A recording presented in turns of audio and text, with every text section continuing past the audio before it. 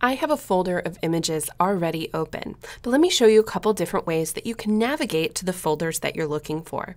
On the left-hand side of the screen, you'll see that there are a couple of different categories. First, there's your favorites or watched folders.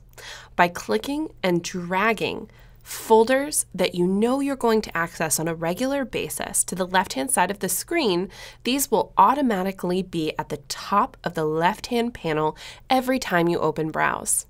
I like to add a couple of different favorites of folders that I know I'm going to be working through a lot. If I'm working on a wedding, I like to add those weddings up on the left-hand side. Underneath are your local drives. These are external hard drives that you plug into your computer or the hard drive that's actually in your computer. You'll see that ON1 University is highlighted. This is the computer I'm working on right now, and if I click on the left-hand arrow, it'll open up and show you the folder path of how I got to the folder of images you're looking at right now. I'm going to go ahead and close that up. And underneath, you'll also see cloud storage. This is a way for you to access images that you might have on Dropbox, Google Drive, or OneDrive. Now, searching through your local drives can get a little complicated, especially because if you're working on a computer like the one I am, there might be multiple users and way too many folders to search for. One of my favorite little shortcuts is by going up to the File menu at the top of your screen and jumping down to Browse Desktop. If I go ahead and select that option, it automatically jumps to my desktop. You'll see this is my video folder on the left-hand side, and there are a couple of other folders I can go into. I don't have to search for which drive I'm going to, which user I'm working with, and so on. It just sends me right to the desktop where I know that's exactly where I want to be.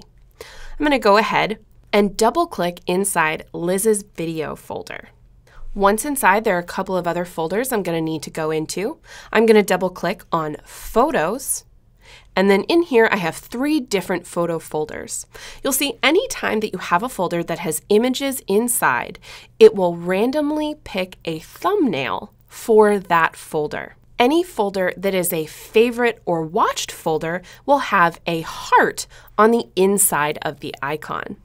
Again, to be able to add a folder to your favorites, just click and drag it over to the left-hand side. It'll open up that folder and show you all of the images inside.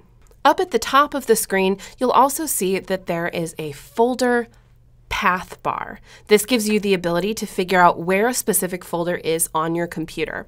So this folder of images, Chelsea and Corey, is inside Photos, which is inside Liz's video folder, and so on. I can click on any of these to jump back into that specific folder. Let's go ahead and double click on this Graham and Caroline's wedding. We'll jump inside. Now, on the left, right at the top, you'll see that I have 2 folders here, Print Edits and Web Edits. Whenever I edit a photo, I place the originals in one folder, and then I place my print edits and my web edits in separate folders. Now I've gone through and edited a couple of these images, but I might want to go back and choose another one to edit that I might have missed. To take a closer look at any image, just double-click on that photo, and it'll zoom in for you. On the right-hand side of the screen, you're going to see your navigator pane. You can zoom in and take a closer look at anywhere in your image. Inside that navigator pane, I can click and drag the small box around to take a closer look at specific areas of the photo. To zoom back out, just click on your image one more time, and it'll jump back to the full view. Also on the right-hand side is your metadata pane. This is where all of the information that's logged into the file exists, things like file name, dimensions, the exposure, ISO, and many other options. You can make adjustments to the metadata on the right-hand side as well. Up on the top right-hand corner, you'll be able to see an arrow key. This is the first photo out of 48 photos, and I can click on that arrow key to go to the next image. I can also use the arrow keys on my keyboard to jump through the photos very quickly. You'll notice that they automatically pop up, and I don't have to wait for them to load, which is really great. If any of the images are starred or labeled, you'll be able to see that at the bottom of the screen. Let's go ahead and jump back into the library view so we can see all of the images together. You can do that by going up to the top of your screen and clicking on the folder in the folder path bar. You can click on the back key in the top left-hand corner, or you can hit the G key on your keyboard. That will also jump you back to your library view. Now, there are a couple of other options that I want to introduce you to while you're browsing. You'll notice that all of my thumbnails are square, yet a lot of these photos are not square. You can adjust that by going up to the View menu at the top of your screen. You'll see that I have square thumbnails checked. I really like this option because I can get a closer look at my images, but if this isn't really what you're looking for, you can go ahead and turn that option off, and now you'll be able to see the photos, whether they're portrait or landscape, in all of their glory. Back inside that View menu, you'll also see that there are a couple of other really great options. If you want to be able to see the file name with your image, you can go ahead and select Always Show File Name. I'm very specific about how I name my files, and so you'll see each one of them has a name, a date, and a number. If I'm looking for a specific number, it's a lot easier if I can see those file names. One of the other really great options that I want to point out in that View menu is the smaller or bigger thumbnails. You can go through and use the plus or minus buttons on your keyboard, and you can make those thumbnails a little bit bigger, or you can make them a little bit smaller, depending on what you need. The last option down at the bottom that I want to make sure I point out is the Sort drop-down menu.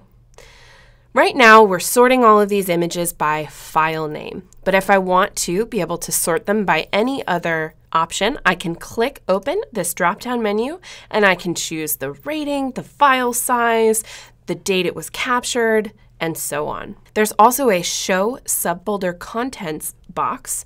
I really like this option as I like to put my print and web edits in separate folders. By checking this, I'll be able to take a look at those edits, and that can sometimes make it a little bit easier if I know exactly what I'm looking for. I can turn that back off if I want them to go back into their original folders. The last thing that I'll mention about browsing inside of Perfect Browse is the left-hand shortcut panel. This, again, is a really great way to access images in specific places. Right at the top is the option to click and jump straight to your desktop. Underneath will open your Pictures folder. Next, if you click on this heart inside of a folder, it'll open up your favorites or watched folders. Next, by clicking below, these will be your local drives. This is the computer that I'm working on right now. Underneath is going to be your cloud storage devices. I work with Google Drive, so that'll be the only one that will pop up, and I can take a look at the images in there. And last will be a shortcut to my albums. I have one album of photos right now, my favorite photos, and I'll be able to access that from here as well. Again, it's a quick way to be able to find specific spots on your computer so that you can find the images that you need quickly and easily.